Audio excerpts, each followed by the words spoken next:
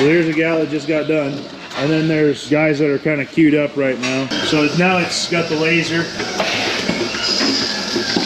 cut. 2. 3. 4.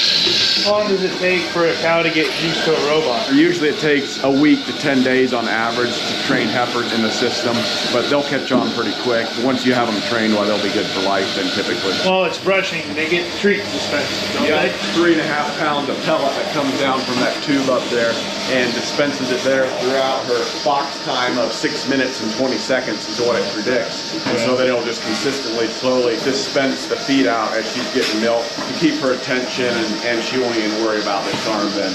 She gets booted out on this side. There she goes, a 6-minute little treat and milking vacation.